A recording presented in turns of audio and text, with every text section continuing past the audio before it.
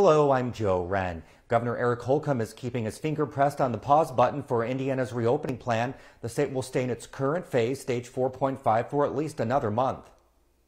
Is it spreading in fraternity houses? Is it spreading in church services? Is it spreading at work? Is it spreading at home? Is it spreading when we let our guard down? We just have to deal with reality. That means restaurants can only be at 75% capacity, while bars, nightclubs, and tourism sites are at 50%. The governor is also extending his statewide order to wear masks in public for another month.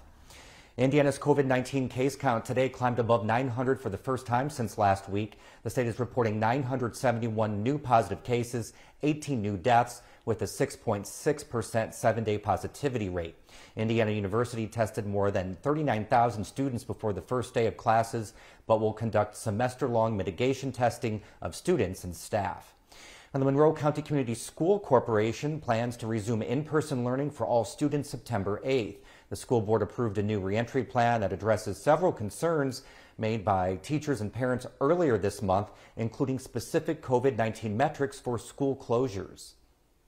There's one thing we know about kids. I've been in education for a long time. They rise to the occasion, and I don't think this will be any different. So we anticipate really a good success rate on the whole mask and distancing requirement. If the county's 7-day positivity rate average remains below 5%, MCSSC will reopen for all students to return to in-person classes that week of September 8th. The county positivity rate is 2.1% now.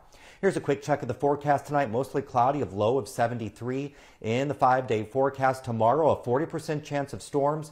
Highs up to 89, more rain on Friday. We have more news online at WTIUnews.org.